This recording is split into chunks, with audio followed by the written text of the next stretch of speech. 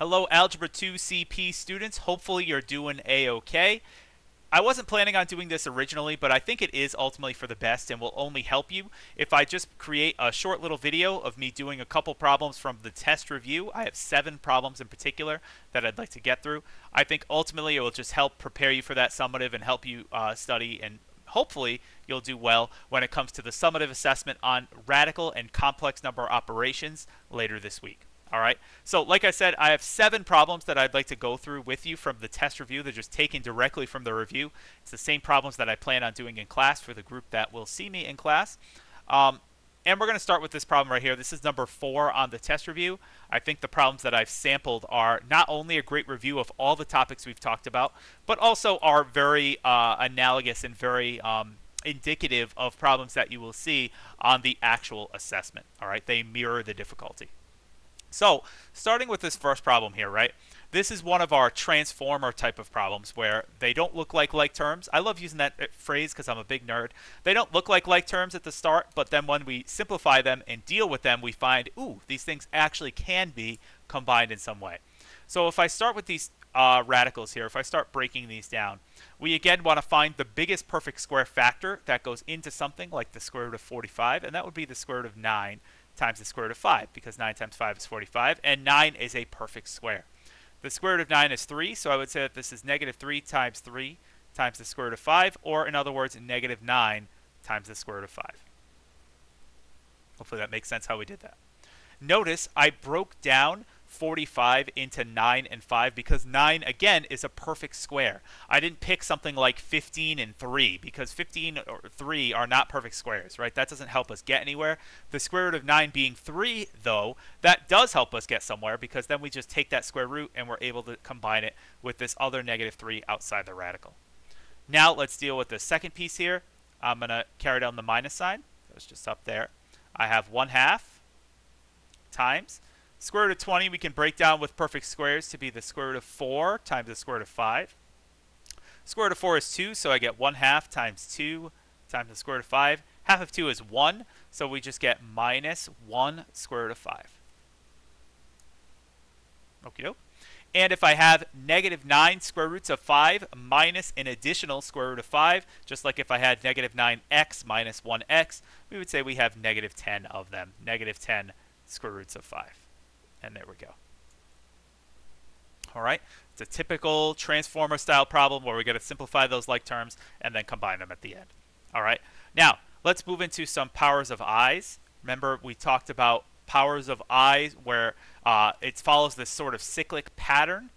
It's a cycle where we have that I to the first is I squared is negative 1, I to the third is negative I, and I to the fourth is 1. And then this pattern, as we've observed in class, just repeats. So I to the fifth goes back up to I to the sixth is here, I to the seventh is here, I to the eighth is here, and so on. Okay? So we can use that pattern to solve stuff like this. If I said to simplify I to the 11th times I to the 10th. Well, what I recommend in dealing with problems like this is first to apply your law of exponents to sort of condense it down to just one thing. I to the 11th times I to the 10th, we're multiplying the same bases, so I would add the exponents to say, well, altogether, if there are 11 i's being multiplied in a big old chain right here, and 10 i's being multiplied together in a chain here, then altogether there would be 21 of them being multiplied. And then just using our pattern here, we could say, well, I to the 21st would be equal to I. How do I figure that out? Well, you could either physically count up there and say, well, this is 4, 5, 6, 7, 8, 9, 10, 11, 12. It takes a long time, but you could do it. The other thing you could do is count by 4s because you know every multiple of 4 ends here. So what's the biggest multiple of 4 we can get to 21 without going over? That would be 20 because 4 times 5 is 20. And then just add one more. You'll get back up to the top of the pattern. That's another way you could do it. You could also divide 21 by 4 with a calculator, and you would end up with a remainder of 0.25. And because you have a remainder of 0.25, that means you'd have 1/4 left over and end up at here, at this position in the chart. Right? If we had 2/4 left over, or 0.5, we'd be here. 3/4 or 0.75 would be here, and no remainder would bring us right to this multiple of 4. So there's three different ways as how you can do that. All right.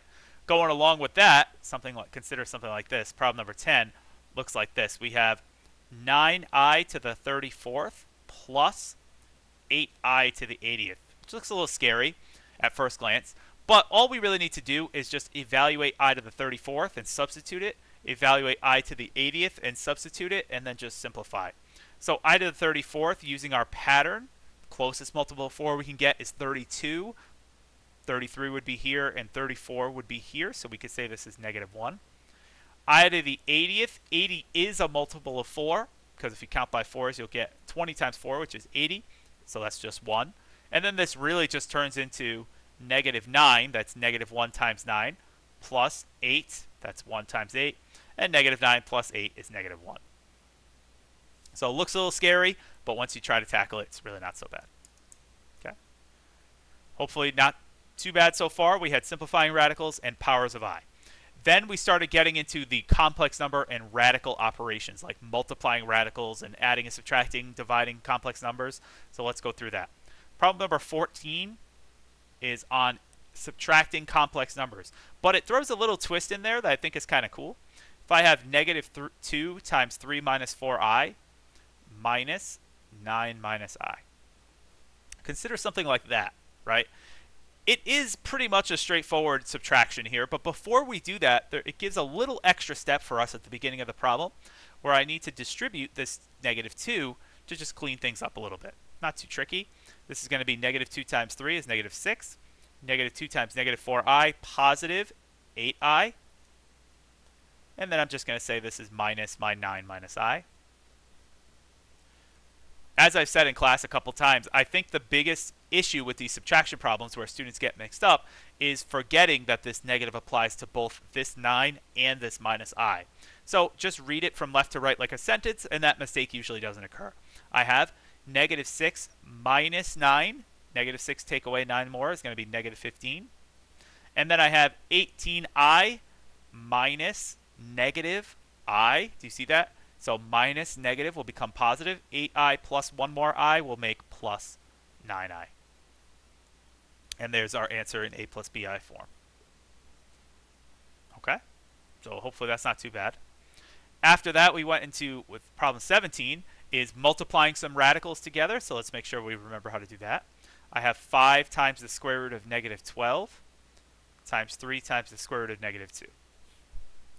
Remember the age-old expression that we keep repeating. It even rhymes, so it's easy to remember. Simplify before you multiply. And the exact same thing is true here. We see those negative square roots. When we see those negative square roots, what do we do first? I can already hear you saying we pop out the I. Absolutely. We take out that imaginary component, right?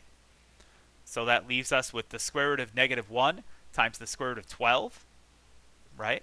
We can break down the square root of 12 to say this is 5 times I, because that's the square root of negative 1, times the square root of 12. Let's break that down to the square root of 4 times the square root of 3. It's the biggest perfect square. The square root of 4 is 2, so I get 5 times I times 2 times the square root of 3, or altogether 10I square root of 3 is how we can simplify this first piece before we start multiplying. Hopefully we're A-okay with that. After that, we can then go into the second one.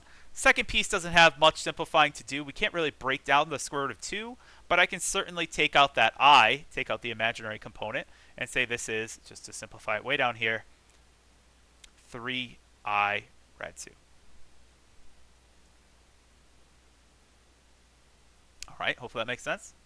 Now that I've simplified before I multiplied, I can go ahead and multiply these together and not have to worry about the simplifying later. Watch. 10 times 3 is going to be 30. Remember, outside stuff multiplies with outside stuff, and inside stuff multiplies with inside stuff. 10 times 3 is 30. I times I is I squared. Don't forget about that. And then the square root of 3 times the square root of 2 is the square root of 6, right? 3 times 2. We can't simplify the square root of 6 with perfect squares. Oh, it's a little, get distracted, a little ladybug walking by. See? You can make a little cameo appearance. Maybe he'll start walking again. We'll see. Sorry, scary ladybug. I squared is negative 1. So we can say now this is 30 times negative 1 times the square root of 6. And 30 times negative 1 is going to be negative 30 rad 6. All right. Hopefully that makes sense how we did that. Yes? Cool.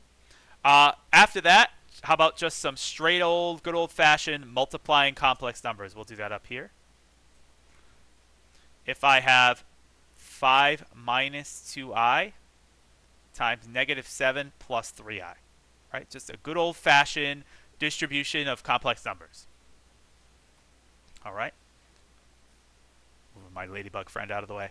What I do first is I want to do a little first, outer, inner, last, right? The distributive property in order to multiply these two things together. I'm going to first do 5 times negative 7 is negative 35. Right? That's my first multiplication.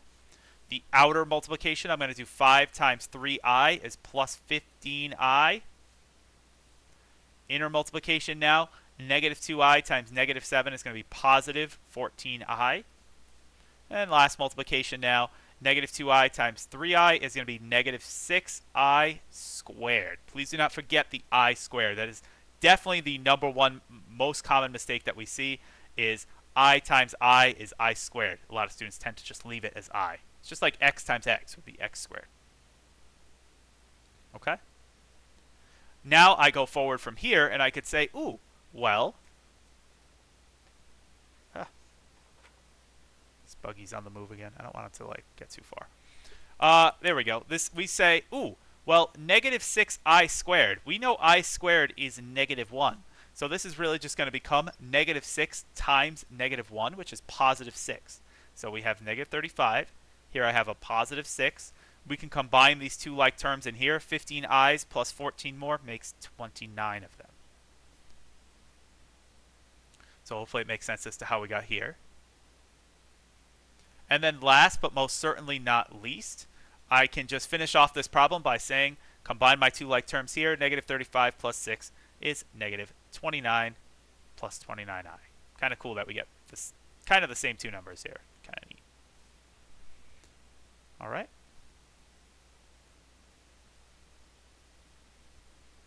Hopefully no questions about that. Hopefully making sense. That's good. That's good. This guy is on the move. He was camera shy when he was on camera. Let's see if I can put him here and he'll be on the move. All right, he was just zooming along there. All right, last but not least, I don't know if some of you get creeped out by insects and ladybugs. Generally, bugs aren't too bad for me. I think ladybugs are an exception where I'm not really afraid of them at all. I don't like bees, though. I do not like bees at all. Or flies. Flies are just gross. Anyway, we're getting off topic. Let's go back to math. We have one more problem to get through. It's our last division problem over here. I don't know if our ladybug friends is going to be shy or start walking. Oh, there he goes. It's moving a little bit. Let's do our last problem. Ready? 24. Oh, he's like, get me out of here. Get me away from the math. No, ladybug, come towards the math. What's so scary about it? Okay, we got. Ready? This guy wants to get as far away from this problem as possible. 5 minus 9i, all divided by 4 plus the square root of negative 4. Okay, consider something like that. All right, consider something like that. Get up there. Now he's wandered away. I don't want him to disappear, though. I want to stay on this paper.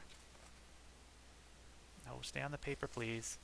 Oh, he's coming back. Okay, you can come back. Anyway, I just opened the blinds. This is becoming a disaster. Here we go. He's on the hover cam now. You can't see him. He's behind here. He's crawling up the hover cam. He's going to start getting in the light here. Come on the paper. Come on the paper. There we go. All right, very good. Very good. Well, what I would do here is I would notice, ooh, the square root of negative 4. Well, what's the square root of positive 4? The square root of positive 4 is 2. So therefore, the square root of negative 4 would just be 2i, right? You can replace this with 2i, and we can rewrite this as 5 minus 9i over 4 plus 2i, right? Come on. There we go. Now I can go forward from here. This is very distracting. I can go forward from here, and I could say, well, I need to multiply both the numerator and denominator by something in order to eliminate all those imaginary components from the denominator. So what am I going to multiply by? Well, in order to do that, I need to multiply by the complex conjugate. The complex conjugate of 4 plus 2i is 4 minus 2i. We just change the sign of that I component, right? That imaginary component. Just change the sign. Okay?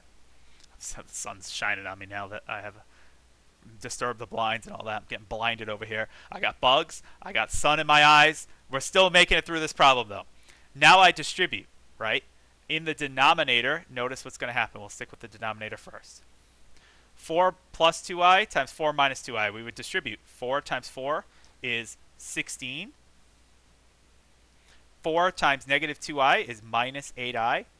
2i times 4 plus 8i. And that's what we want to see, right? We want to see that cancellation occurring. And then lastly, 2i times negative 2i is negative 4i squared. All right, keep in mind, I times I is I squared.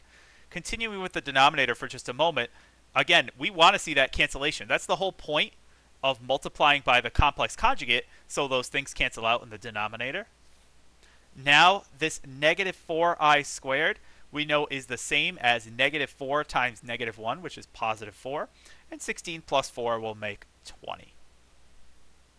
So hopefully that makes sense as well.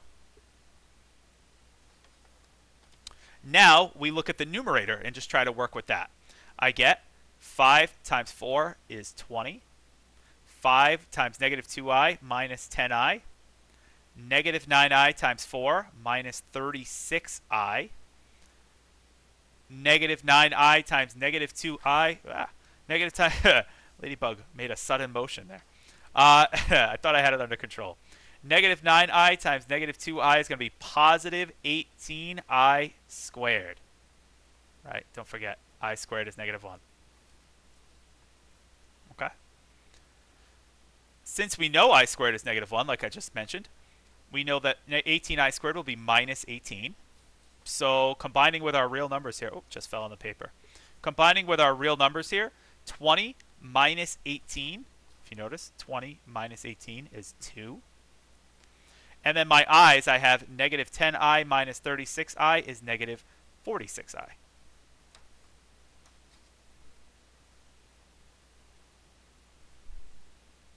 Now I'm going to break apart my fraction here and just try to represent it in my a plus bi form. We get 2 over 20 minus 46 over 20, 46i over 20. And then last but not least, we can just reduce the fractions to the best of our ability here. 2 over 20 we can reduce down to 1 over 10. And then negative 46i over 20 we can make minus, reduce both by a factor of 2, 23i over 10. That's as simple as we can get those fractions, so we are done. I don't know if you can see the bug. Oh yeah, you can right there. Get out of there. We are done. Oh, it's flying. Get away from me. Oh, I probably just flinched like really bad and very embarrassing. All right, it's up over there. We can go ahead and deal with that later. All right, got out of the way for now. Just wanted to get away from the math. All right, anyway, that was more distracting than I thought it would be. And I'm now getting blinded because I disturbed this curtain that's blocking the sun from blinding me. But at least we made it through this test review. So just a nice little recap. Simplifying radicals. Break down first, combine the like terms. Powers of I, we use our chart, or we could use a calculator to figure out where any power of I falls on this particular thing. Then I have my subtracting complex numbers. Little twist here where we had a little distributing at the start, but still pretty standard. Multiplying complex numbers, remember that we just do first, outer, inner, last, the distributive property, and that I squared is negative 1. Simplifying before we multiplying, very important when multiplying square roots because it saves us a lot of headache in the end. Again, this I squared came up here, and the I squared comes up one more time right here, I squared being negative 1.